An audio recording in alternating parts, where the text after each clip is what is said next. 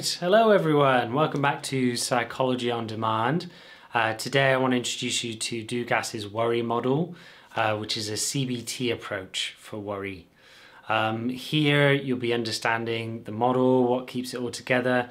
It's really good for trainees, potentially just someone who wants to understand their own worry, and it's good for really any approach.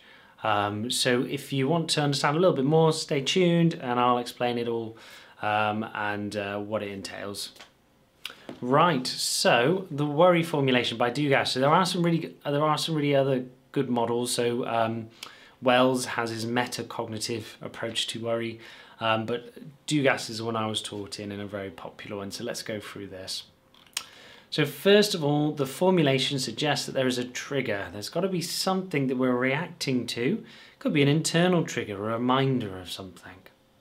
Could be a reminder that you've got to go on a trip somewhere. That could be the trigger. Okay. Now there's an interpretation, so a worried thought to start the process. So your first thought might be, something might go wrong with my car. Now, for worriers, they don't kind of dismiss this. They're in quite a strong pattern of always thinking. Now this can be very subtle. They might not know they're doing it that often, and they might fall very easily into the pattern. So what we're doing at the very beginning is helping worriers understand these patterns, notice when they're slipping into worry episodes. So worry episodes start to expand, become more and more catastrophic. People are creating a world that hasn't happened yet and thinking through all the worst case scenarios. So this is the worry episode, the growing of the worry. So this comes with lots of physical difficulties. So sometimes they may experience increased heart rate, breathing difficulties, more shallow breathing, muscle tension. And it can go to very high heights of anxiety. However, what you often find actually in worry is that it's high-ish, it's like 5, 6 out of 10, but it's consistent. So muscle tension is a very common described difficulty. And this, over a long period of time, leads to exhaustion. And this is why you can have comorbid depression, where someone has lost energy, motivation, because worry has meant that they're not able to access reward and value in life. So this is called the worry spine. It's the first thing we write out with someone, and we just do that bit. That's it. None of this other complex stuff. Just this simple, straightforward line. And what we're doing is we're helping them move this worry episode. And sometimes, if they haven't been a worrier all their life, or they haven't got really fixed beliefs, it can move and they can move forward.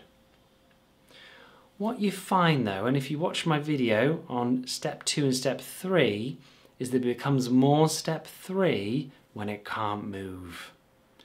And what you often find is that in step 3, the worry episode also has worry beliefs. So I've put this down here on the bottom right, and there's a questionnaire you can do called the Why Worry 2 that kind of helps you find your worry beliefs. But it can be things like, worry keeps me safe, worry helps me be productive, or worry shows I care. So what we're trying to do is help people shift beliefs so they can finally let go of some of these worries.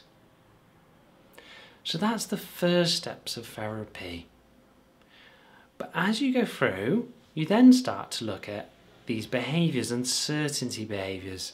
And what Dugas said is that what a worrier does is they struggle to sit with uncertainty. So for instance, going a new route to work. This would feel uncertain to someone who's worries a lot. And what they'll try and do is plan, prepare, make lists.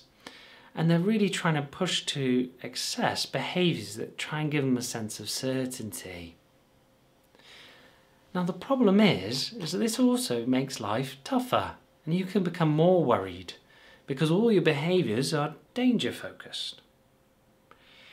It can also make you more worried because trying to plan for things like social engagements can be really tough because it's very hard to predict how things are going to go. And what you often find is that by trying to do all these excess behaviours, people then start to forget things and it's harder to concentrate. So this is the first arrow that comes back on itself. And that's where worry and feelings of worry lead into behaviours that can cause more worry. So you go through them, sometimes it's not, sometimes it's a good problem-solving behaviour, and you might write it down and put a line for it and actually discuss with the person and say, no, I don't think this is one of them. So you're always working collaboratively. The last bit of the formulation is the problem orientation.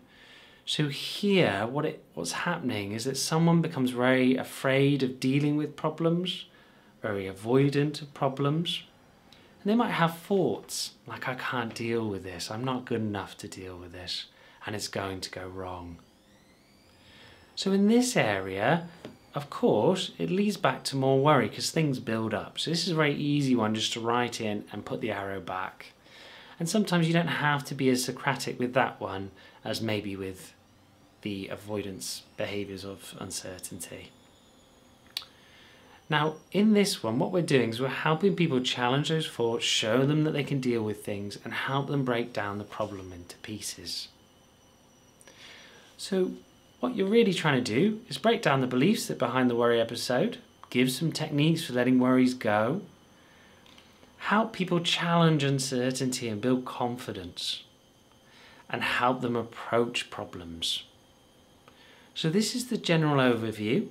If you'd like to see more, please have a look at my channel. I'll be bringing out lots more videos as we go through on worry and worry interventions. And I'm going to be creating a set of resources so that you can access all these formulations online. So please do stay tuned. Feel free to subscribe if you want to follow for more information. Or if you've just popped in for this one video, I'm glad you've come to have a look, and I hope you found it helpful. All the best. Bye.